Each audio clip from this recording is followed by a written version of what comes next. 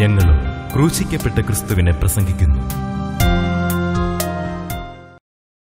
ദൈവ തിരുനാമത്തിന് മഹത്വം ഉണ്ടാകട്ടെ. യെശയ്യാ പ്രവാചകന്റെ പുസ്തകം 21 അധ്യായം 11-12 വാക്യങ്ങൾ. കാവൽക്കാര രാത്രി എന്തായി, കാവൽക്കാര രാത്രി എന്തായി എന്ന് ഒരുത്തൻ സേയീരിൽ നിന്ന് എന്നോട് വിളിച്ചു ചോദിക്കുന്നു.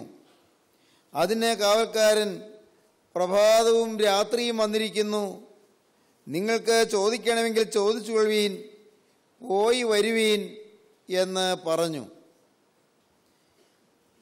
ബുദ്ധിമാന്മാർ ആകാശമണ്ഡലത്തിൻ്റെ പ്രഭ പോലെയും പലരെയും നീതിയിലേക്ക് തിരിക്കുന്നവർ നക്ഷത്രങ്ങളെപ്പോലെയും എന്നുമെന്നേക്കും പ്രകാശിക്കും എന്ന് ദാനിയേൽ പ്രവാചകന്റെ പുസ്തകം 12 അധ്യായം 3 വാക്യത്തിൽ നാം കാണുന്ന ദാനിയേലിൻ്റെ ജീവിതത്തിൻ്റെ പ്രൊഫഷനെക്കുറിച്ച് ചിന്തിച്ച് വരുമ്പോഴാണ് നാം സുവിശേഷ വേലയുടെ പ്രാധാന്യത്തെക്കുറിച്ച് പര്യാലോചിച്ചത്. കഴിഞ്ഞ പല പ്രാവശ്യമായി സുവിശേഷ വേലയുടെ ഗൗരവവും ആവശ്യകതയും അതിൻ്റെ പ്രയോജനവും എല്ലാം നാം ചിന്തിച്ച് വരികയായിരുന്നു. യേശുക്രിസ്തുവിൻ്റെ രക്ഷാകരമായ സുവിശേഷത്തിൻ്റെ പ്രചുരമായ പ്രചാരണം അത് ഈ കാലഘട്ടത്തിൻ്റെ ആവശ്യമായിരിക്കുന്നു. ഇന്ന് മനുഷ്യഹൃദയങ്ങൾ നീറിപ്പുകഞ്ഞിരിക്കുകയാണ്. മനുഷ്യജീവിതങ്ങൾ ഇന്ന് തകർന്നിരിക്കുകയാണ്. അനേകർ നല്ല നല്ല വിദ്യാഭ്യാസം പ്രാപിച്ചിട്ടുണ്ട്, നല്ല പാണ്ഡിത്യം നേടിയിട്ടുണ്ട്, പക്ഷേ സമാധാനം മാത്രം കിട്ടിയിട്ടില്ല. ഞാൻ വളരെ മനോഹരമായൊരു പുസ്തകം വായിച്ചു, how to stop worrying and start A pleasant life. എങ്ങനെ ആകുലങ്ങളെ അകറ്റാം, ആകുലങ്ങൾ ഇല്ലാതാക്കാം, എങ്ങനെ ഒരു സന്തുഷ്ട ജീവിതം തുടങ്ങാം എന്നാണ് പുസ്തകത്തിൻ്റെ പേര് തന്നെ. How to stop worrying and start A pleasant life. എങ്ങനെയാണ് ആകുലങ്ങൾ അകറ്റി ഒരു സന്തുഷ്ട ജീവിതം തുടങ്ങാൻ പറ്റുക? ആ പുസ്തകത്തിൻ്റെ പേര് തന്നെ എങ്ങനെയാണ്. അത് എഴുതിയ ആൾ വളരെ വിശ്രുതനായ ഒരു ഗ്രന്ഥകാരനാണ്. അദ്ദേഹം എഴുതിയ മറ്റൊരു പുസ്തകം പണ്ട് എനിക്ക് ലഭിക്കുകയുണ്ടായി. ഞാൻ സ്കൂളിൽ പഠിച്ചുകൊണ്ടിരുന്ന കാലത്ത് ഒരിക്കൽ എനിക്ക് സമ്മാനമായി കിട്ടിയതാണ്. How to win friends and influence dum. How to win friends and influence dum. എങ്ങനെയാണ് സ്നേഹിതരെ നേടുക, എങ്ങനെ അവരെ സ്വാധീനം ചെയ്യാം. ഈ how to stop worrying and lead start A pleasant life എന്ന് പറയുന്ന പുസ്തകം അദ്ദേഹം എഴുതി. കുറേ കാലം കഴിഞ്ഞപ്പോൾ ഈ ഡെയിൽ കാർണഗി എന്ന് പറയുന്ന ആ ഗ്രന്ഥകാരൻ, ഡെയിൽ കാർണഗി, അദ്ദേഹം ആത്മഹത്യ ചെയ്തു. എങ്ങനെ ആകുലങ്ങൾ അകറ്റാം, എങ്ങനെയൊരു സന്തുഷ്ട ജീവിതം തുടങ്ങാമെന്നതിനെക്കുറിച്ച് അനേകർക്ക് പറഞ്ഞു കൊടുക്കാനുള്ളതായി ജ്ഞാനം അദ്ദേഹം നേടി. നല്ല ആശയ സമ്പുഷ്ടമായ ഒരു ഗ്രന്ഥമാണ് അദ്ദേഹം എഴുതിയത്. എങ്ങനെ ആകുലങ്ങൾ ഒഴിവാക്കാം, എങ്ങനെ ആശങ്കകൾ അകറ്റാം, എങ്ങനെ ഭാരങ്ങൾ മാറ്റാം, വറി എങ്ങനെ ഹൃദയത്തിൽ നിന്ന് ദൂരീകരിക്കാം, എന്നിട്ടൊരു സന്തുഷ്ട ജീവിതം എങ്ങനെ തുടങ്ങാം, വളരെ വിശദമായി അദ്ദേഹം അതിൽ പറയുന്നുണ്ട്. നല്ല നല്ല ആശയങ്ങൾ, അനേകർക്ക് പ്രയോജനപ്രദമായ ആശയങ്ങളാണ്. പക്ഷേ അദ്ദേഹം ജീവിതത്തിൽ നൈരാശ്യം കൊണ്ട്, ജീവിതത്തിൻ്റെ വറി കൊണ്ട്, ജീവിതത്തിൻ്റെ ഭാരങ്ങൾ കൊണ്ട് അദ്ദേഹം വലഞ്ഞ് നിരാശയോടെ അദ്ദേഹം തീരുകയും ഒടുവിൽ ആത്മഹത്യ ചെയ്യുകയും ചെയ്തു. ജീവിതത്തിൽ സ്വസ്ഥതയില്ലാതായി. അദ്ദേഹത്തിന് ആകുലങ്ങൾ അകറ്റാൻ കഴിയാതായിപ്പോയി. മറ്റൊരു പ്രസിദ്ധനായ നോവലിസ്റ്റാണ് ഏണസ്റ്റ് ഹെമിംഗ്വേ. ഏണസ്റ്റ് ഹെമിംഗ്വേ എന്ന് പറയുന്ന ആ നോവലിസ്റ്റ് എഴുതിയ സുന്ദരമായൊരു നോവലുണ്ട്, the old man and the sea, കിഴവനും കടലും എന്ന് തർജ്ജമ ചെയ്തിരിക്കുന്ന പുസ്തകം. കിഴവനും കടലും, old man and the sea എന്ന് പറയുന്ന പുസ്തകം വിശ്വപ്രസിദ്ധമായ ഒരു സുന്ദരമായ കൃതിയാണ്. പക്ഷേ അദ്ദേഹം ഒരു രോഗിയാണെന്ന് ഡോക്ടേഴ്സ് പറഞ്ഞപ്പോൾ, രോഗം മാരകമായ രോഗമാണ് എന്നറിഞ്ഞപ്പോൾ ഏറ്റവും നിരാശയോടെ അദ്ദേഹം ആത്മഹത്യ ചെയ്തു. അനേക ജീവിതങ്ങൾ ഇന്ന് ആത്മഹത്യയിൽ അഭയം തേടുകയാണ്. സ്വസ്ഥതയില്ല, സമാധാനമില്ല, കുടുംബത്തിൽ വഴക്കുകൾ, പരസ്പരം ഈർഷ്യകൾ, മക്കൾ മാതാപിതാക്കളെ അനുസരിക്കുന്നില്ല, മക്കൾ സുബോധമില്ലാത്തവരെ പോലെ പെരുമാറുന്നു, ഭാര്യ ഭർത്താവിന് കീഴ്പ്പെടുന്നില്ല, സ്നേഹിക്കുന്നില്ല, ഭർത്താവ് ഭാര്യയെ ദ്വേഷിക്കുകയും എന്നും വീട്ടിൽ വഴക്കും പിണക്കവുമായി കഴിയുകയും ചെയ്യുന്നു, മാരകമായ രോഗങ്ങൾ വരുന്നു, ചികിത്സിക്കാൻ പണമില്ല, കടം കൂടിക്കൂടി വരുന്നു. ഇങ്ങനെ ജീവിതത്തിൽ ആകെ അസ്വസ്ഥതയും പ്രയാസവുമായി മനുഷ്യർ ഓരോരുത്തരും വലയുകയാണ്. എന്നാൽ പ്രിയപ്പെട്ടവരെ, ആ ഹൃദയങ്ങളിൽ യേശുവിൻ്റെ സുവിശേഷം പാകിക്കൊടുക്കാൻ നമുക്ക് കഴിഞ്ഞാൽ, യേശുവിൻ്റെ നിർമ്മലമായ സുവിശേഷം, ഏതെങ്കിലും ഉപദേശം കൊടുക്കാനല്ല ഞാൻ പറഞ്ഞത്, ഏതെങ്കിലും ഒരു തത്വസംഹിത പ്രദാനം ചെയ്യാനല്ല പറഞ്ഞത്, ഏതെങ്കിലും ചില മതതത്വങ്ങൾ പ്രഖ്യാപിക്കാനുമല്ല പറഞ്ഞത്, ക്രിസ്തുവിനെ നൽകാൻ കഴിഞ്ഞാൽ, ക്രിസ്തുവിൻ്റെ സ്നേഹത്തിൻ്റെ സന്ദേശം പ്രദാനം ചെയ്യാൻ കഴിഞ്ഞാൽ അത് ദൂരവ്യാപകമായ സൽഫലങ്ങളുളവാക്കും. ക്രിസ്തുവിൻ്റെ സുവിശേഷത്തിൻ്റെ ശക്തി ബുദ്ധിമാന്മാർ ആകാശമണ്ഡലത്തിൻ്റെ പ്രഭ പോലെയും പലരെയും നീതിയിലേക്ക് തിരിക്കുന്നവർ നക്ഷത്രങ്ങളെപ്പോലെയും എന്നും എന്നേക്കും പ്രകാശിക്കും. ഇവിടെ പ്രവാചകൻ പറയുകയാണ്, ഒരാൾ വിളിച്ചു ചോദിക്കുന്നു, കാവൽക്കാര രാത്രി എന്തായി, കാവൽക്കാര രാത്രി എന്തായി. നാം അങ്ങനെയാണ് വായിക്കുന്നത്. യെശയ്യാ പ്രവചനം 21-ാം അധ്യായം 11-12 വാക്യങ്ങൾ. കാവൽക്കാര രാത്രി എന്തായി, കാവൽക്കാര രാത്രി എന്തായി എന്ന് ഒരുത്തൻ സെയീരിൽ നിന്ന് എന്നോട് വിളിച്ചു ചോദിക്കുന്നു. അതിന് കാവൽക്കാരൻ, പ്രഭാതവും രാത്രിയും വന്നിരിക്കുന്നു, നിങ്ങൾക്ക് ചോദിക്കണമെങ്കിൽ ചോദിച്ചു കൊള്ളുവീൻ, പോയി വരുവീൻ എന്ന് പറഞ്ഞു. ആ മലയാള തർജ്ജമ അത്രയ്ക്കങ്ങ് മനസ്സിലാക്കാൻ എളുപ്പമായ തർജ്ജമയല്ല, അത്ര കൃത്യമായ തർജ്ജമയല്ലെന്ന് തോന്നുന്നു. ഇംഗ്ലീഷ് ബൈബിളിൽ, ലിവിങ് ബൈബിളിൽ അതിങ്ങനെയാണ്. ഇംഗ്ലീഷ് അറിയാവുന്നവർക്ക് അത് എളുപ്പം മനസ്സിലാകും. Watchman what of the night, watchman what of the night, how much time is left. The watchman replies, your judgment day is dawning now. Turn again to God so that I can give you better news. Seek for him and then come again. അവിടെ ലളിതമാണ്, അർത്ഥം വ്യക്തമാണ്. Watchman what of the night, കാവൽക്കാര രാത്രി നേരം എന്തായി, രാത്രി സമയം എന്തായി. Watchman what of the night, രാത്രി നേരം എന്തായി. How much time is left, ഇനി സമയം എത്രയുണ്ട്, ഇനി എത്ര സമയം ബാക്കിയുണ്ട്. How much time is left, ഇനി ബാക്കി എത്ര സമയമുണ്ട്. ദി വാച്ച്മാൻ റിപ്ലൈസ്, കാവൽക്കാരൻ മറുപടി പറയുകയാണ്, your judgement day is donning now. നേരം വെളുക്കാറായി, പക്ഷേ അത് നിങ്ങളുടെ ന്യായവിധിയുടെ ദിവസമാണ്. നേരം പുലരാറായി. Your judgement day is donning now. ഇതാ അടുത്തു, ജഡ്ജ്മെന്റ് ഡേ അടുത്തു, ന്യായത്തീർപ്പിൻ്റെ ദിവസം, ന്യായവിധിയുടെ ദിവസം അടുത്തിരിക്കുന്നു. ഇനി പൊട്ടിവിടരാൻ പോകുന്ന പ്രഭാതം നിന്റെ ന്യായവിധിയാണ്. അത്ര അടുത്ത് കഴിഞ്ഞിരിക്കുന്നു, അധികം സമയമൊന്നുമില്ല. How much time is left എന്നാണ് ചോദിച്ചത്, ഇനി എത്ര സമയമുണ്ട്.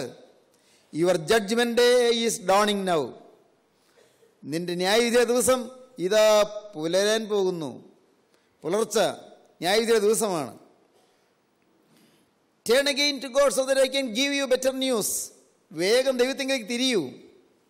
Turn again to God, ദൈവത്തിലേക്ക് വേഗം തിരിയൂ. So that I can give you better news. നിനക്ക് കുറെ കൂടി നല്ല വാർത്തകൾ തരാൻ അങ്ങനെ എനിക്ക് കഴിയും.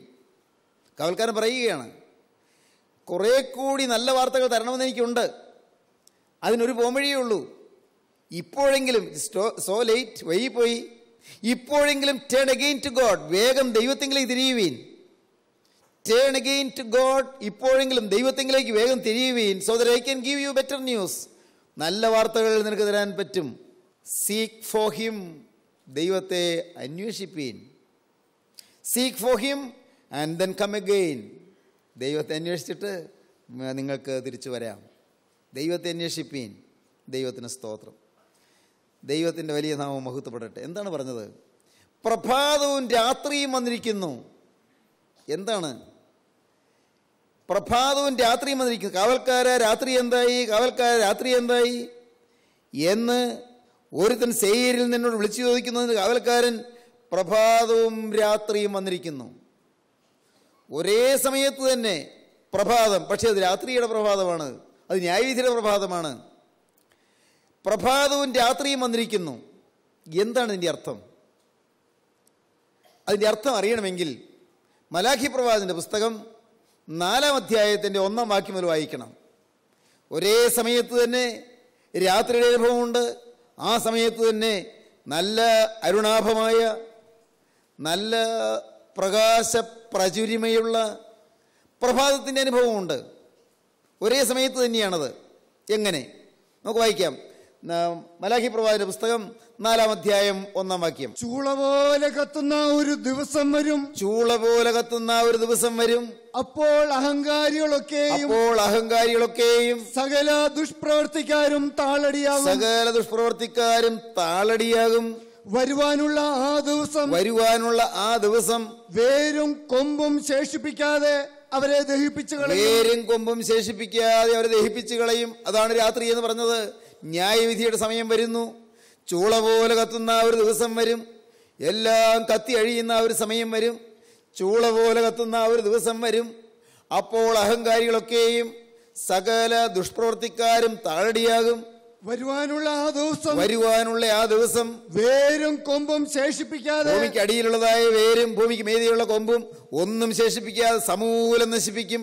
വേരും കൊമ്പും ശേഷിപ്പിക്കാതെ അവരെ ദഹിപ്പിച്ചു കളയും. അവരെ സമൂലം ദഹിപ്പിച്ചു കളയും, മുഴുവനായി ദഹിപ്പിച്ചു കളയും എന്ന് സൈന്യങ്ങളുടെ യഹോവ അരുളി ചെയ്യുന്നു. എന്റെ നാമത്തെ ഭയപ്പെടുന്ന നിങ്ങൾക്കോ? അതേ സമയത്ത് തന്നെ ഒരു ഭാഗം ആളുകൾക്ക് സന്തോഷത്തിന്റെ ആനന്ദ തികവിന്റെ നൃത്തമാണ്, ആനന്ദത്തിന്റെ സന്തോഷ നൃത്തമാണ്. അതെന്താണത്? എന്റെ നാമത്തെ ഭയപ്പെടുന്ന നിങ്ങൾക്കോ?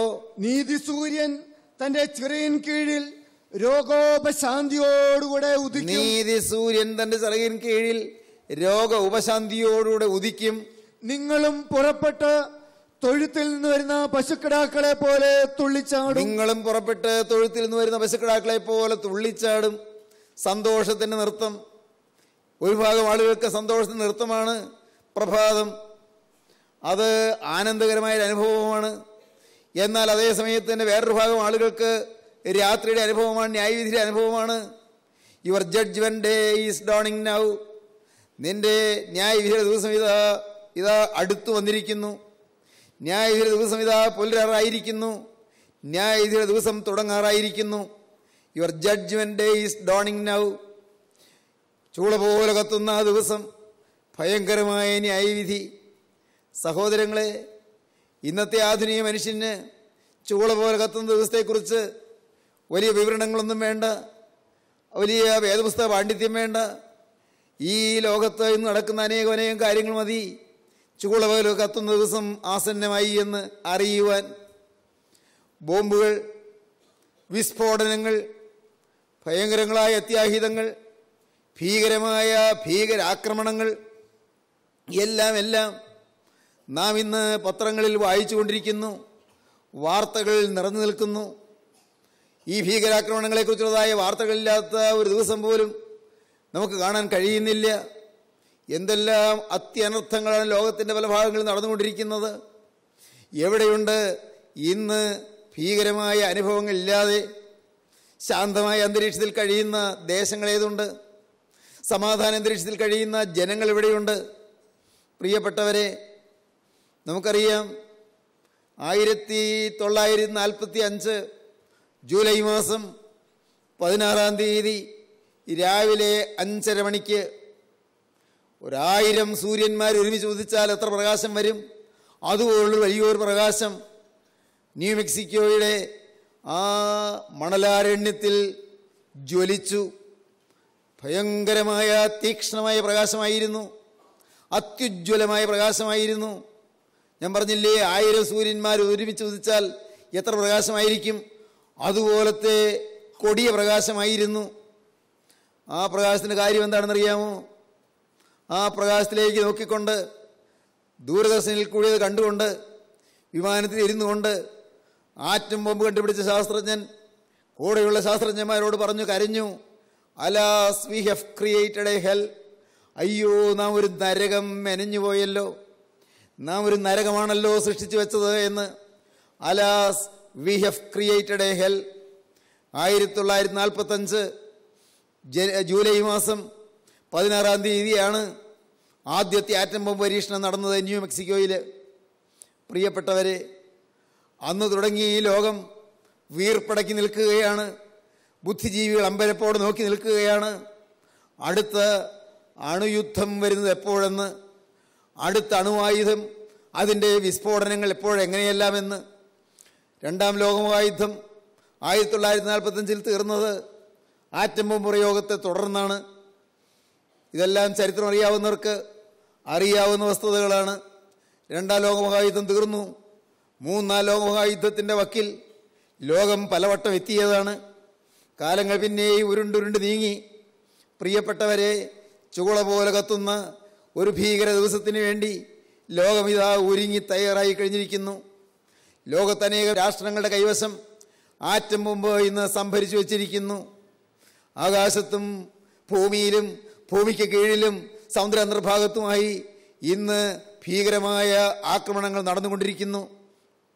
കേൾക്കൂ പ്രിയപ്പെട്ടവരെ, വലിയ രാത്രി വരാൻ പോകുന്നു. മനുഷ്യജാതിയുടെ മേൽ ഭീകരമായ ശിക്ഷകൾ വരാൻ പോകുന്നു. മനുഷ്യ സമൂഹത്തിൻ്റെ മേൽ ഭയങ്കരങ്ങളായ കെടുതികൾ വരാൻ പോകുന്നു. അതിനെക്കുറിച്ച് നൂറ്റാണ്ടുകൾക്ക് മുൻപ് അപ്പോസ്തലനായ പത്രോസ് എഴുതി. നിരക്ഷരകുക്ഷിയായ പത്രോസ്, വലിയ വിദ്യാഭ്യാസമില്ലാത്ത പത്രോസ്, നൂറ്റാണ്ടുകൾക്ക് മുമ്പ് 2000ഓളം വർഷം മുൻപ് എഴുതി വെച്ചു. പത്രോസിൻ്റെ 2ാമത്തെ ലേഖനം 3-ാം അധ്യായം 10-ാം വാക്യത്തിൽ, ആകാശം കൊടുമുഴക്കത്തോടെ ഒഴിഞ്ഞു പോകും, മൂലപദാർത്ഥങ്ങൾ കത്തി അഴിയുകയും ഭൂമിയും അതിലുള്ള പണികളും വെന്തു പോകുകയും ചെയ്യും. ആകാശം കൊടുമുഴക്കത്തോടെ ഒഴിഞ്ഞു പോകും, മൂലപദാർത്ഥങ്ങൾ കത്തി അഴിയും. മിനറൽസ് ആൻഡ് മെറ്റൽസ്, ധാതുക്കളും ലോഹങ്ങളും എല്ലാം കത്തി അഴിയും, മൂലപദാർത്ഥങ്ങൾ കത്തി അഴിയുകയും ഭൂമിയും അതിലുള്ള പണികളും വെന്തു പോകുകയും ചെയ്യും. ഇങ്ങനെയൊക്കെയും അഴിവാനുള്ളതായിരിക്കിയാൽ ആകാശം ചുട്ടഴിവാനും മൂലപദാർത്ഥങ്ങൾ വെന്ത് ഉരുകുവാനുമുള്ള ദൈവ ദിവസത്തിൻ്റെ വരവ് കാത്തിരുന്നും ബന്ധപ്പെടുത്തിയും കൊണ്ട് നിങ്ങളെത്ര വിശുദ്ധ ജീവിതവും ഭക്തിയുമുള്ളവരായിരിക്കണം എന്നാണ് അപ്പോസ്തലൻ പറയുന്നത്. വർഷങ്ങൾ, നൂറ്റാണ്ടുകൾ കഴിഞ്ഞു. പ്രിയപ്പെട്ടവരെ, ലോകം ഭീകരമായ ഒരു ദശാസന്ധിയിലേക്ക് എത്തിയിരിക്കുന്നു. പ്രഭാതവും രാത്രിയും വന്നിരിക്കുന്നു. കർത്താവായ യേശുവിൻ്റെ 2ാമത്തെ വരവ് ആസന്നമായിരിക്കുന്നു. ടേൺ അഗെയിൻ ടു ഗോഡ്, വേഗം ദൈവത്തിലേക്ക് തിരിയുവീൻ. Turn again to God so that I can give you better news. വേഗം ദൈവത്തിലേക്ക് തിരിഞ്ഞാൽ ബെറ്റർ ന്യൂസ് തരാൻ പറ്റും. എന്താണ് ബെറ്റർ ന്യൂസ്? പ്രഭാതത്തിൻ്റെ അരുണിമ, പ്രഭാതത്തിൻ്റെ മനോഹാരിത, പ്രഭാതത്തിൻ്റെ സന്തോഷത്തികവ്, അത് നിങ്ങൾക്ക് ലഭിക്കാൻ പോകുന്നു. എങ്ങനെ? എൻ്റെ നാമത്തെ ഭയപ്പെടുന്ന നിങ്ങൾക്കോ നീതി സൂര്യൻ തൻ്റെ ചിറകിൻ കീഴിൽ രോഗോപശാന്തിയോടുകൂടെ ഉദിക്കും. നിങ്ങളും പുറപ്പെട്ട് തൊഴുത്തിൽ നിന്ന് വരുന്ന പശുക്കിടാക്കളെ പോലെ തുള്ളിച്ചാടും. സ്നേഹിതരെ, അന്ന് നാം മുറവിളി കൂട്ടുന്നവരുടെ കൂടെ ആയിരിക്കുമോ അതോ നൃത്തം ചെയ്യുന്നവരുടെ കൂടെ ആയിരിക്കുമോ? അത് തീരുമാനിക്കാനുള്ള കാലം ശരീരത്തിൽ പ്രാണൻ കുടികൊള്ളുമ്പോഴാണ്. ഈ ശരീരത്തിൽ ജീവൻ നിൽക്കുമ്പോൾ അപ്പോഴാണ് തീരുമാനിക്കേണ്ടത്. യേശുവിൻ്റെ 2ാമത്തെ വരവിൽ നിലവിളിച്ച് യാതനയിൽ തകർന്ന് അയ്യോ ഞാൻ നഷ്ടപ്പെട്ടു പോയല്ലോ എന്നോർത്ത് പ്രലപിക്കുന്നവരുടെ കൂടെയാണോ അതോ ആനന്ദ നൃത്തം ചെയ്ത് യേശുവിൻ്റെ സന്നിധിയിലേക്ക് മധ്യാകാശത്തിലേക്ക് പറന്നുയരുന്നവരുടെ കൂടെയാണോ ഞാൻ നിൽക്കേണ്ടത് എന്ന് തീരുമാനിക്കാനുള്ള അവകാശം എനിക്ക് മാത്രമാണ്. പ്രിയപ്പെട്ടവരെ, നിങ്ങൾക്ക് ഓരോരുത്തർക്കുമാണ്. അത് ഈ ശരീരത്തിലിരിക്കുമ്പോഴാണ് തീരുമാനിക്കേണ്ടത്. ശരീരം വിട്ടതിന് ശേഷം തീരുമാനിക്കാൻ സാധ്യമല്ല. ശരീരം വിട്ടതിന് ശേഷം മാനസാന്തരമില്ല. ശരീരം വിട്ടതിന് ശേഷം അനുതാപമില്ല. ശരീരത്തിൽ നിന്ന് പ്രാണൻ പോയതിനു ശേഷം പിന്നെ നരകമോ സ്വർഗമോ എന്ന് തീരുമാനിക്കാനുള്ള സാവകാശമില്ല. അത് തീരുമാനിക്കുന്നത് ഇവിടെ ഈ ശരീരത്തിലിരിക്കുമ്പോഴാണ്. അവനവൻ ശരീരത്തിലിരിക്കുമ്പോൾ ചെയ്തത് നല്ലതാകലും തീയതാകലും അതിന് തക്കവണ്ണം പ്രാപിക്കേണ്ടതിന് നാം എല്ലാവരും ക്രിസ്തുവിൻ്റെ ന്യായാസനത്തിന് മുമ്പാകെ വെളിപ്പെടേണ്ടതാകുന്നു എന്ന് അപ്പോസ്തലനായ പൗലോസ് കോരിന്ത്യർക്ക് എഴുതിയ 2-ാമത്തെ ലേഖനം 5-ാം അധ്യായത്തിൻ്റെ 9-ാം വാക്യത്തിൽ പറയുന്നുണ്ട്. ശരീരത്തിലിരിക്കുമ്പോൾ ചെയ്തത് മറക്കരുത്. പ്രിയപ്പെട്ടവരെ, നിങ്ങളുടെ ജീവിതത്തിൽ പ്രഭാതമാണോ വരേണ്ടത്, ആനന്ദ നൃത്തമാണോ വരേണ്ടത്, അതോ നിങ്ങളുടെ ജീവിതത്തിൽ രാത്രിയാണോ വരേണ്ടത്, ന്യായവിധിയാണോ വരേണ്ടത്, ഭീകരമായ ശിക്ഷകളാണോ വരേണ്ടത് എന്ന് നിങ്ങളാണ് തീരുമാനിക്കേണ്ടത്. ഞാൻ നിങ്ങളോട് സ്നേഹത്തോടെ പറയാം, ന്യായവിധി ഒഴിവാക്കാൻ കർത്താവായ യേശു ക്രൂശിൽ മരിച്ചു. എൻ്റെ ന്യായവിധി ഒഴിവാക്കാൻ, എൻ്റെ ശിക്ഷകൾ ഒഴിവാക്കിത്തരാൻ, എൻ്റെ പാപത്തിന് ശിക്ഷ ഏൽക്കാൻ യേശു കുരിശിന്മേൽ തിരുമനസ്സായി സ്വയം ബലി അർപ്പിച്ചു. യേശു ക്രൂശിൽ തൻ്റെ ജീവരക്തം ചൊരിഞ്ഞു. ഓർക്കുക, ആരും ശിക്ഷാവിധിയിലേക്ക് പോകേണ്ട കാര്യമില്ല, ആരും ന്യായവിധിയിലേക്ക് പോകേണ്ട കാര്യമില്ല. അതുകൊണ്ടിപ്പോൾ ക്രിസ്തു യേശുവിലുള്ളവർക്ക് ഒരു ശിക്ഷാവിധിയുമില്ല. ദൈവത്തിന് സ്തോത്രം. സ്നേഹിതരെ, ഒരേ ഒരു മാർഗം മാത്രം. ഇപ്പോൾ ക്രിസ്തു യേശുവിലുള്ളവർക്ക് ഒരു ശിക്ഷാവിധിയുമില്ല. യേശു ക്രിസ്തുവിലാകുക എന്ന് പറഞ്ഞാൽ എന്താണ് അതിൻ്റെ അർത്ഥം? വേദപുസ്തകം പറയും, റോമർ ലേഖനം 8-ാം അധ്യായമാണ് പറയുന്നത്, അതുകൊണ്ട് ഇപ്പോൾ ക്രിസ്തു യേശുവിലുള്ളവർക്ക് ഒരു ശിക്ഷാവിധിയുമില്ല. റോമർ ലേഖനം 8-ാം അധ്യായം 1-ാം വാക്യം. എങ്ങനെ ക്രിസ്തു യേശുവിലായോ എന്നറിയാം. വളരെ ലളിതമാണ്. ഒരുത്തൻ ക്രിസ്തുവിലായാൽ പുതിയ സൃഷ്ടിയാകുന്നു, പഴയത് കഴിഞ്ഞുപോയി, ഇതാ പുതുതായി തീർന്നിരിക്കുന്നു. നാം നിരന്തരം കേൾക്കുന്നൊരു വാക്യമല്ലേ അത്? ഞാൻ ഒരു പുതിയ സൃഷ്ടിയായോ? പഴയ സ്വഭാവം മാറിയോ? പഴയ കോപം മാറിയോ? പഴയ തിന്മയോടുള്ള ആസക്തി മാറിയോ? പഴയ മ്ലേച്ഛതകൾ മാറിയോ? പഴയ വഴക്കും പിണക്കവും മാറിയോ? പഴയ ഉഴപ്പൻ ശീലം മാറിയോ? പഴയ അലസതകൾ മാറിയോ? പഴയ ക്രമക്കേടുകൾ മാറിയോ? പണത്തിൽ നടത്തിയ തിരിമറികൾ മാറിയോ? എൻ്റെ ദൈവമേ, പഴയ സ്വഭാവം മാറിയോ? നാം ഓരോരുത്തരും ചിന്തിച്ചു നോക്കണം. എൻ്റെ ജീവിതത്തിൽ ആരോടെല്ലാം ഞാൻ പിണങ്ങിയിരിക്കുന്നുണ്ട്, ആരെയെല്ലാം ഞാൻ ദ്വേഷിച്ചിട്ടുണ്ട്, ആർക്കെല്ലാം ഞാൻ വേദന വരുത്തിയിട്ടുണ്ട്. ആ സ്വഭാവങ്ങൾ മാറിയോ? ചിന്തിക്കൂ. രഹസ്യ ജീവിതം എത്രത്തോളം വിശുദ്ധമാണ് ചിന്തിക്കൂ. പ്രിയപ്പെട്ടവരെ, അതിവേഗം മാനസാന്തരപ്പെടുവീൻ. Turn again to God so that I can give you better news. വേഗം ദൈവത്തിലേക്ക് തിരിയുവീൻ, എന്നാൽ നിങ്ങൾക്ക് നല്ല വാർത്തകൾ തരാൻ കഴിയും. Turn again to God so that I can give you better news. ദൈവത്തിലേക്ക് അതിവേഗം തിരിയുവീൻ, എന്നാൽ നിങ്ങൾക്ക് നല്ല വാർത്തകൾ തരാൻ കഴിയും. യേശു വരാറായി. പ്രിയപ്പെട്ടവരെ, യേശുവിൻ്റെ വരവിന് വേണ്ടി ഒരുങ്ങുവീൻ. ന്യായവിധി വരുന്നതിന് മുൻപ് അതിവേഗം മനം തിരിയുവീൻ. അതിവേഗം ക്രിസ്തുവിനായി ജീവിതം വേർതിരിപ്പീൻ. പാവത്തോട് യാത്ര പറയുവീൻ. ഒന്നു മാത്രം ഞാൻ സ്നേഹത്തോടെ നിങ്ങളെ അറിയിക്കാം, സന്തോഷത്തോടെ അറിയിക്കാം. നിങ്ങളുടെ ജീവിതത്തിൽ എന്തെല്ലാം പാപം വന്നെങ്കിലും, എന്തെല്ലാം തിന്മ വന്നെങ്കിലും, ഏതെല്ലാം മ്ലേച്ഛതകൾ വന്നെങ്കിലും എല്ലാം കഴുകി നിശേഷം നിങ്ങളെ വിശുദ്ധീകരിപ്പാൻ കർത്താവായ യേശു മതിയായവനാണ്. നിങ്ങളെ കഴുകിയെടുക്കാൻ യേശു മതിയായതാണ്.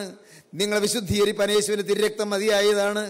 നിങ്ങളുടെ സകല പാപങ്ങളും മാറ്റും, നിങ്ങളുടെ സകല ശാപങ്ങളും മാറ്റും, നിങ്ങളുടെ സകല ബാധകളും മാറ്റും, നിങ്ങളുടെ മേലുള്ള ദുരാത്മബന്ധനങ്ങൾ മാറ്റും, നിങ്ങളുടെ മേലുള്ളതായ സകല തിന്മകളും മാറ്റും.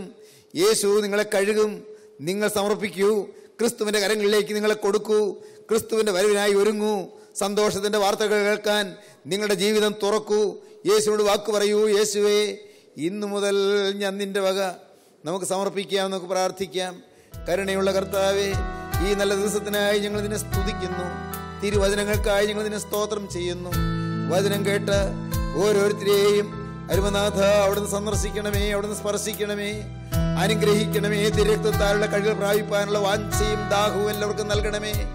യേശുവിൻ നാമത്തിൽ തന്നെ, ആമീൻ. ഹല്ലേലൂയ. Professor M.Y. യോഹന്നാൻ പവർ വിഷൻ ടിവിയിൽ പ്രസംഗിക്കുന്നു. എല്ലാ ദിവസവും രാവിലെ 5:30 ഉച്ചയ്ക്ക് 1:30 രാത്രി 8:30. ഈ ആശ്വാസ സന്ദേശം നിങ്ങൾ ശ്രദ്ധിച്ചുവല്ലോ. നിങ്ങളുടെ അഭിപ്രായങ്ങളും പ്രാർത്ഥനാ വിഷയങ്ങളും ഞങ്ങളെ എഴുതി അറിയിക്കുമല്ലോ. ഞങ്ങളുടെ വിലാസം: പ്രൊഫസർ M.Y. യോഹന്നാൻ, post box number 17, Kolenchery 682311. Phone 914230 3096.